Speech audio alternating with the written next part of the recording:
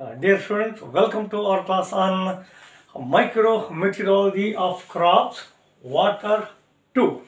As I said in the beginning of water 1, solar radiation, temperature, wind, 5 short videos we have published on our YouTube channel. So this is the second in the series of water.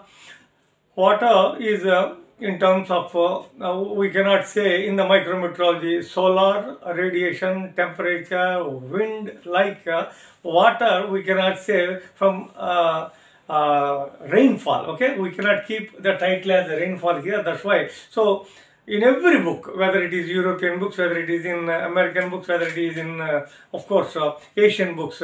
So, here in the micrometeorology, we mention as water. Now, so in this class, we are going to understand the relationship between transpiration and dry matter. The relationship between transpiration and dry matter. Even in 2021 December, okay, most of the crop growth models, most of even DSAT, Decision Support System for Agro Technology Transfer, latest models also take into consideration the dry matter produced. The dry matter produced is directly proportional to the intercepted photosynthetically active radiation, IPAR we call it as. So, dry matter production is very important in determining the growth, development, finally the yields of all agriculture crops. So, that's why in this class we are trying to understand the relationship between the transpiration and dry matter. Transpiration and dry matter. Now, see, when there is a heat load on the leaves, say for example, there is a heat load on the leaves of any orchard crop, that means plantation crop, or on any agricultural crop, agriculturally important crop, okay, on any crop, okay, any orchard crop or any agricultural crop. Here, the most important thing is, as I said several times, even in the basics also, plants cannot move from where they are grown. Okay, that's why they have to modify their own microclimate. Okay, how they modify their own microclimate? Say, for example, in case of heavy or high solar radiation, therefore, temperature of the leaves goes on increasing. Once the temperature of leaves goes on increasing, what happens? Physiological activity ceases. So, they have to survive. Plants have to survive. So, what happens? Transpiration is one of the mechanisms to dissipate the heat. The other things, conduction, convection, and of course, long wave radiation, okay, and even reflection from the leaves. These are all the things which we discussed in the advanced classes of PG level, PhD level in the micrometeorology. Now, here, the transpiration, some basics we try to understand so that our agricultural meteorology course with reference to micrometeorology is fulfilled, the objective is fulfilled. Now, here, actually, the loss of water from the living parts of the plants is known as transpiration. So, there are 3 types of transpirations: cuticular, lenticular, stomatal. Of course, the fourth one is okay. It is okay. It's not there in the advanced books. So, number 1 is the cuticular transpiration. Number 2 is the lenticular transpiration. The third one is the stomatal transpiration. Stomatal transpiration accounts for 85% approximately. Cuticular, lenticular 5% approximately. Of course, lenticels and other exudates goes from the leaves, a combination of 1 or 2. So that is the fourth one. So that is purely physiological aspect, plant physiological aspect. Now here, so the transpiration is the process in which the water from the living parts of the plant, particularly the leaves, is converted into vapor. Okay, water is converted into gaseous form. Otherwise, the loss of water from the living parts of the plant, we call it as the transpiration. What is evaporation? Evaporation is non-living part, that is the soil. What is evapotranspiration? The combined loss of water both from the non-living parts like soil and the living parts like leaves and other parts of the plant. Here, please understand very basic things. Transpiration takes place in leaves through stomata. As far as individual leaves are concerned, the transpiration takes place through stomata. Usually, for a crop like maize, both upper part of the leaf and lower part of the leaf have almost same number of the stomata. For orchard crops, in case of orchard crops, okay, bigger trees are orchard crops, okay, like this, almost negligible amount of stomata on the epidermis of the leaves. 99% of the stomata are on the lower side of the leaves of the orchard crop or big trees. So here I would like to impress upon you that the transpiration goes on taking place. It is almost nil during the night time. It is almost nil during the night time, but during the daytime, depending upon the load of the solar radiation, whether it is high radiation or low radiation, so transpiration takes place. Here, please write very important points. 2 points I will tell. Please write. These are certain to appear in your SRF exams. Of course, senior research fellow exam. Please write. The plant growth reduces. The plant growth reduces or stops even. Plant growth reduces or stops when plants are grown under. When plants are grown under high relative humidities, high RH, otherwise high relative humidities, and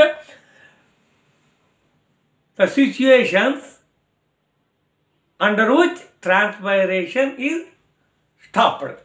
Under which transpiration is stopped. This is the first statement. Please write the second statement. 2 minutes back I told how the temperature of the leaves, they themselves, plants themselves can reduce their own temperature because they cannot move from outside into a comfortable place when high temperature is there. Please write this important point. This is certain to come in your SRF. Even a question may be asked in your interviews also. Transpiration rate of only 0.0005. Transpiration rate of only 0.0005 of a gram of water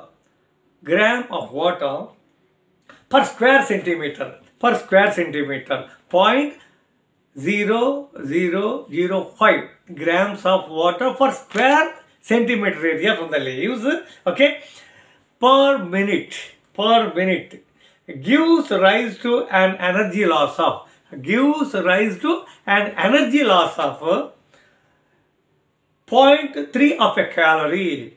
0.3 of a calorie. The meaning is, if you take a square centimeter area in 1 minute, 0.0005 grams of water from this 1 square centimeter is lost. How much energy is spent here? 0.3 of a calorie is spent. Now, through this, please write, this is important. This is enough to lower the temperature of a transpiring leaf by as much as, just hold your breath, as much as dash 15 degrees centigrade. So that much is the importance of high or low solar radiation and water transpired and dry matter produced. So this much is the importance of it. Again, please note that the cooling effects of high transpiration rates under low humidities, the cooling effects of high temperature under low humidities were of considerable benefit to plant growth and development. This is a very interesting thing. And again, under very special situations, 2 conditions are there: high solar radiation, maximum RH. Please see, high solar radiation, maximum relative humidity in the microclimate of the crop, and soil moisture is at field capacity. Three situations: high solar radiation, very high humidities of approximately 99%, and the soil moisture is at the full field capacity. No dearth of water, very good solar radiation, very high temperature. Here what happens is the leaves of the crops tilt downwards. The leaves of the crops tilt downwards. Why? Why and why? This is what we call it as the midday depression. Midday depression. This is what we call. This bit will come midday depression. Why? Because under high humidity, high solar radiation, amount of water is not a problem from the soil, because the high solar radiation coupled with high humidity, virtually transpiration is not going on. So this call it as midday depression. Midday depression. Agronomists may differ. However, as agrometeorologists, we should suggest application point of view. In this class, take home excellent research finding I am going to share with you. Sprinkling of water through sprinkling. Sprinkler irrigation is the best solution under such conditions where